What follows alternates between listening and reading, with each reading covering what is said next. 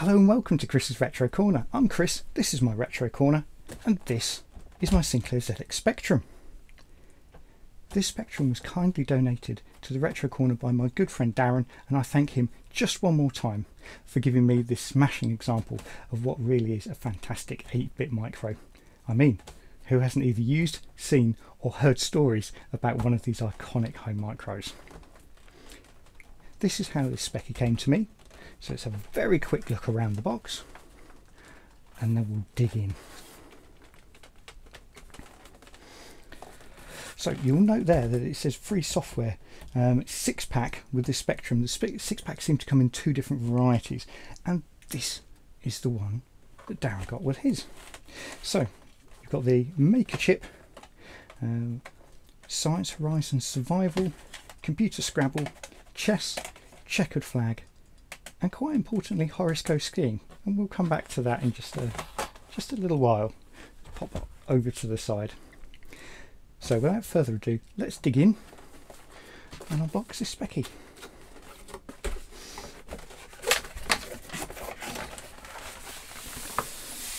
I quite imagine that Darren was pretty excited to get this when he was 13 for his Christmas present. So there we go. Beautiful. There's the Spectrum in all its glory, and it really is a lovely looking device. Designed by Rick Dickinson. He won an award for this, and of course the ZX81 before it. Yeah, he's done a smashing job. So we'll come back to that in a minute. Let's dig a little deeper into the box. So we've got some squeaky. We've got some manuals here. So we've got an introduction to the ZX Spectrum. Very, very short. I think how to load and save things, how to set it up. That was about it. We've got the basic programming manual, which is awesome. Back in the day when you bought a computer, they were all just a little different. There was none of this standardization, and so you basically got a manual on actually how to use it and how to program it, because like I say, they're all a little different. So it's absolutely great to have that. And with a little bit of luck, I'll get to have some fun going through that at some point in the future. We've also got a software catalogue. Let's have a quick look. January 1984. So there we go. That was Christmas '83. So that Darren got that. So absolutely fantastic. It's a lovely little piece of memorabilia to have there as well, and just sort of get a flavour for. Oh, there's the Maker chip. Look. Just get a flavour for what software was like back in the day. Lovely, very colourful. Let's flick that again. Very colourful. Spectrum. There we go. Excellent. So as you can see, we've got some leads there as well. Let's take those out. As we know, unfortunately, the tests of time, these polystyrene boxes don't seem to stand up to them so well. Let's be quick, like a bandage. Quick, take it off. So that's one, and you can see that. Yeah, was it? Oh, that's actually came out really cleanly. I thought it had. Oh, it's on there. That's why. But you can see that the polystyrene reacts with the coating on the lead. It does some nasty things, worse luck. So these are the leads that you got with it. You've got the RF cable. You've got the power lead there as well. And of course, the all-important link it up to your existing. You didn't get it in the kit. You had to have one already, and most people did have a tape deck that would take a headphone and a microphone. Sort of inputs and outputs between the deck and the Specky. So let's pop that all away for a second and pop just a few bits back for a moment. There we go. Pride of place on the top there. So what can I say about the humble Specky that's not already been said? Well, in all honesty, not a lot.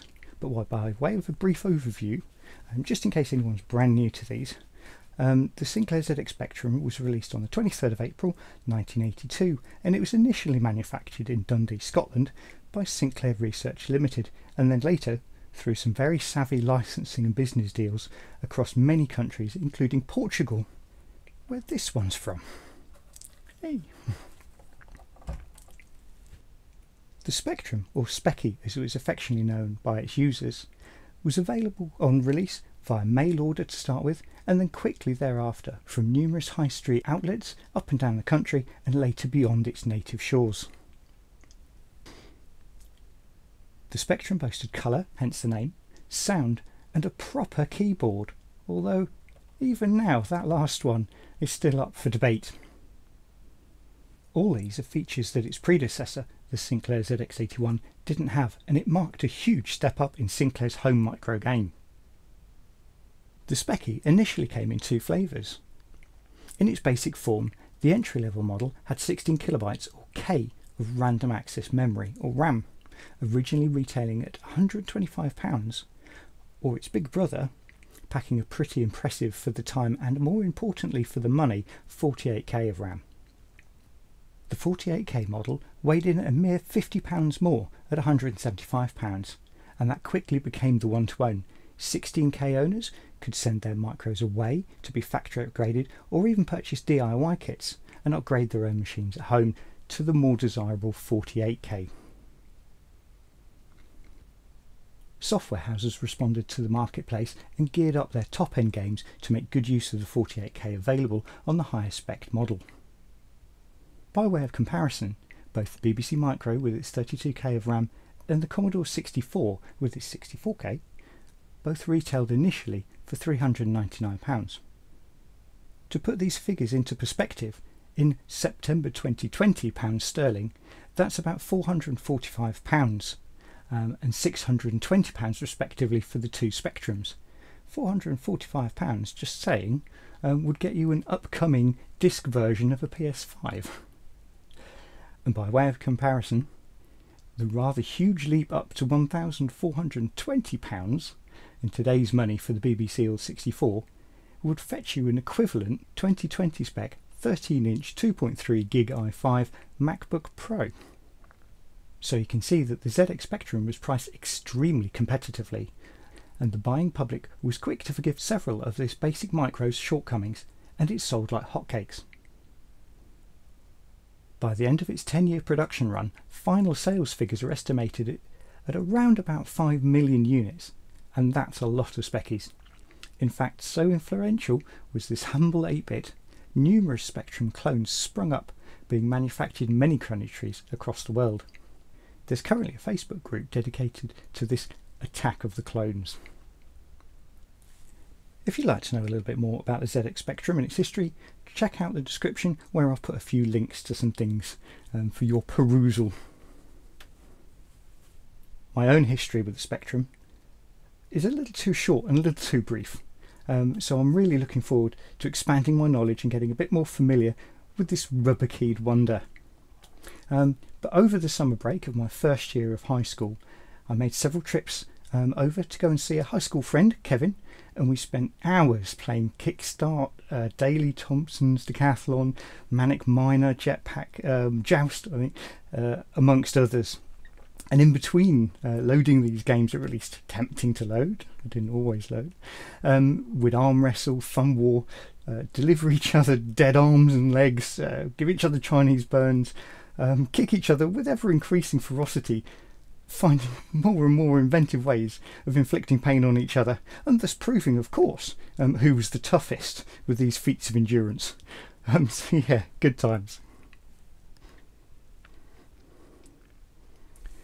So, I'm keen to know a little bit more about this Spectrum, what issue number, sort of revision the board is, and what condition it's like inside. So, let's pop that over there for a second, close those up, and get them out of the way, and let's turn our attentions to this. Definitely want to check it over before switching it on. It's always nice to have a snoop around as well.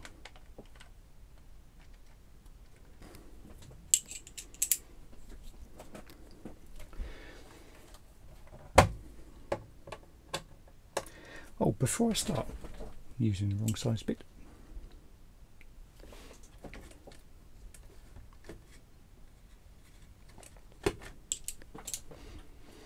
That's better. Before I start, let's have a quick look at these screws. So I did notice this. There doesn't seem to be any marks on those screws at all. So literally, you and I right now, we're the first people inside this, since it was put together in Portugal, in let's call it 1983.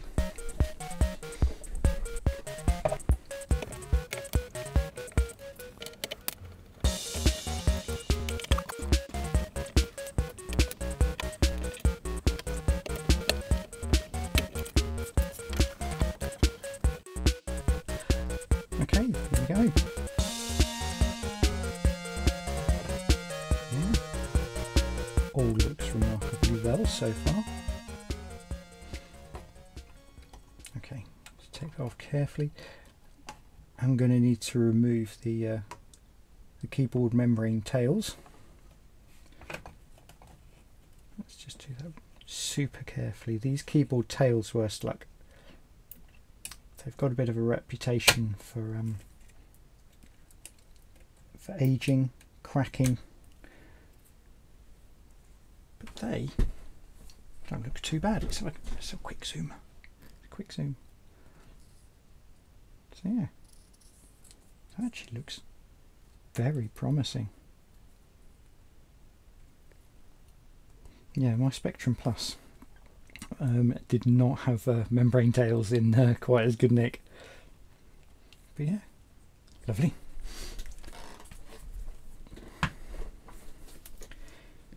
Now that looks remarkably similar to my Plus. The board layout and the regulator heatsink. Would you believe? There we go. It's exactly the same revision number. There we go. So 1983, revision 4A. So quite remarkably, and sheer fluke, I've got two of the same revision board. That's going to make buying a cap kit very easy. Lovely. Okay. So see if we can lift. And there we go. It's remarkably clean in here. I was never this clean as a youth. There would have been crumbs or something in there, but that's really quite clean. Darren's kept that in really good nick. So yeah, there we go. Quick look around that board. Like I say, 1983 revision 4A. So quite fortunately, I'm already a little bit familiar with that board. I was half expecting an issue 3. It seems that issue 3 boards are by far the most mass produced. Let's have a quick look at the ULA chip there. Don't know if you can see that in this light. It's not the best light. But yeah, that's a Fronty chip, and that's a C. What's that? 6C001E-7. So I'm going to have a quick look around the board and just check how these electrolytic capacitors look. They look absolutely fine. There's no evidence of leakage or bulging.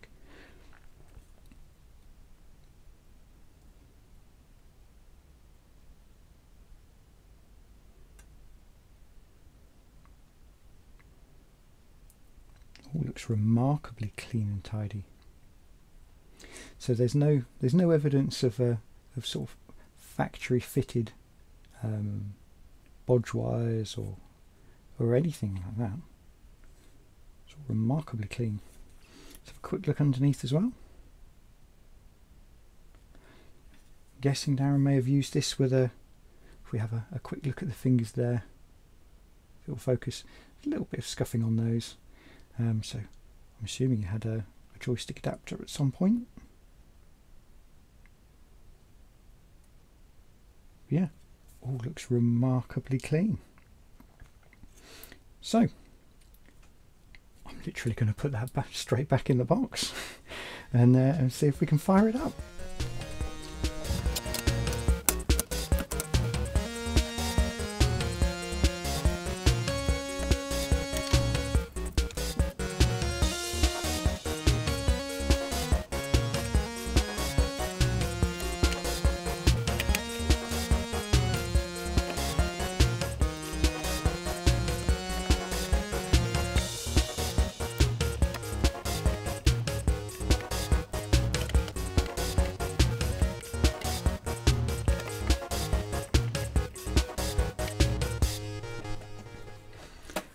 So there we go, it's back in its box.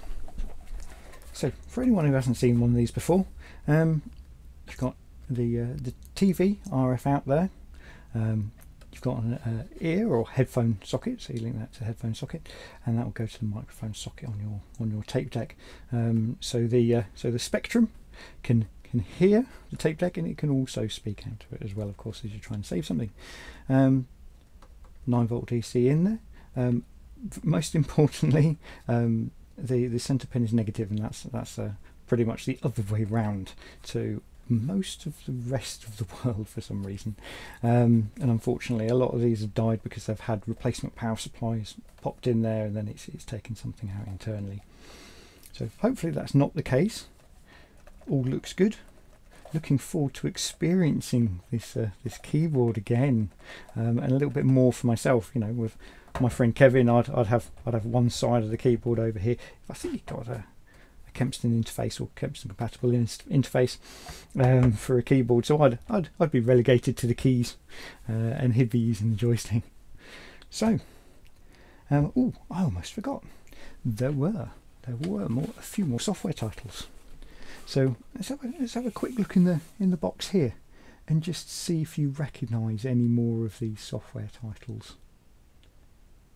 I do need to get myself sorted out with a decent, reliable tape deck, because unfortunately I don't. So I'm going to have to resort to using a phone and play ZX for this one. But I will sort out a tape deck soon. So I need to give us some power. Where's my power supply? There it is.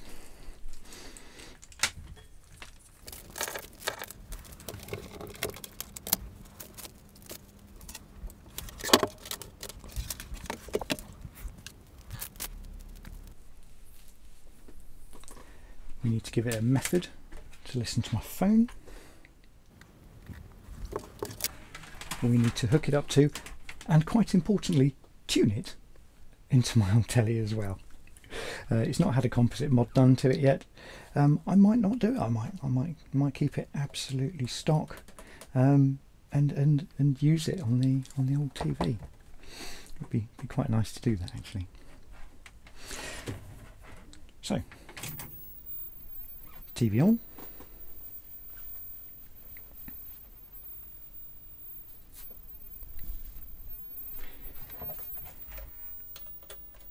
Pop that in. That in. Ooh, there we go. Earphone jack. And then power. This won't be tuned in. So nothing changed. There was never a power light or an LED on these, so you don't know whether it's switched on. So I'll have to tune it in. Bear with me while I do just that.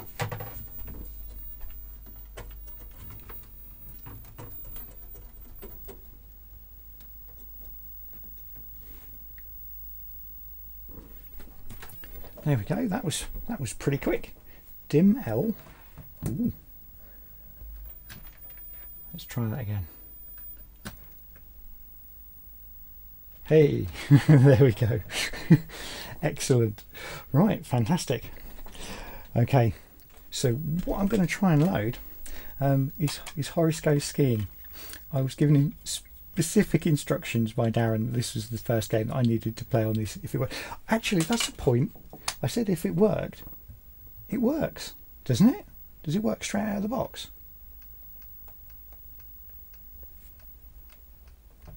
It appears to. I'm just going to press every key. You can hear a little click if you listen really carefully every time you press a key.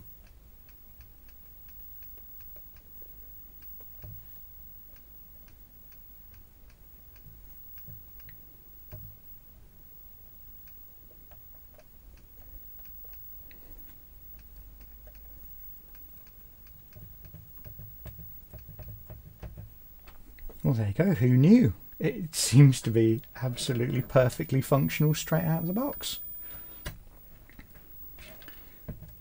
Amazing. Wow, I was expecting to replace a RAM chip or two, actually, to be honest. So yeah, the whole tape loading thing was I wasn't expecting to do it. Fantastic. Okay, so Horoscope skiing. There we go. We're supposed to load skiing, and it's compatible with the 16K version, the lowest spec RAM version, as well as the 48K. So there we go. I'm going to leave the inlay out to refresh my memory on how one plays this, because I can't remember. Q, Z, I and P. Yeah, there we go. Okay. Fantastic stuff. Right. Let's crack on with this and see if we can get a game loaded in. So, let's grab a phone, navigate into Play ZX. That's downloadable from the Google Play Store. Pop that in. Look for Horace. Ooh, how do I spell Horace? Hey there. Horace goes skiing. Sure. Give it some beans.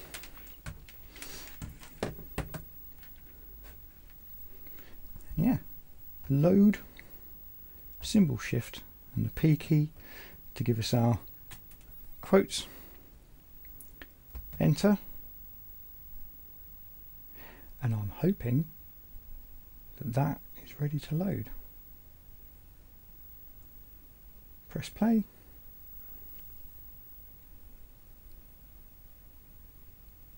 There we go. Looks like it's searching.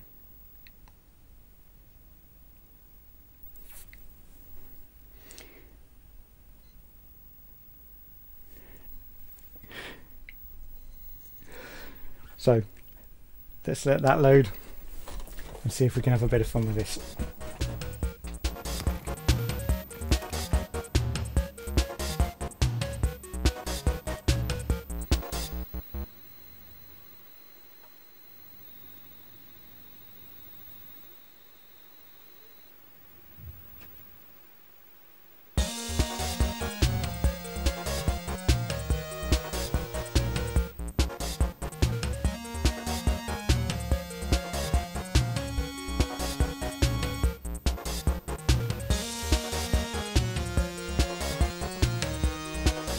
So, if you like this video, please give it a thumbs up.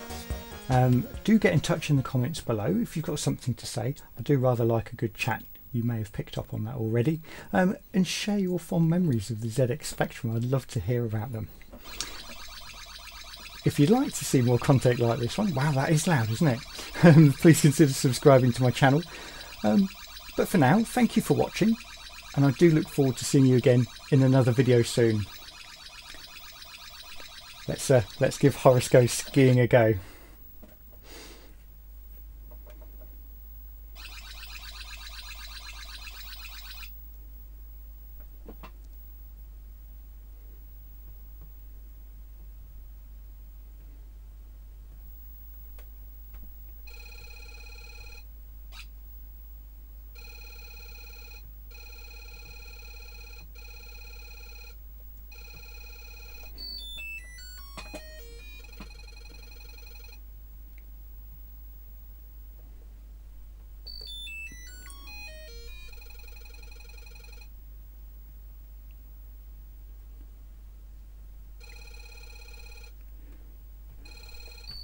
Oh, almost.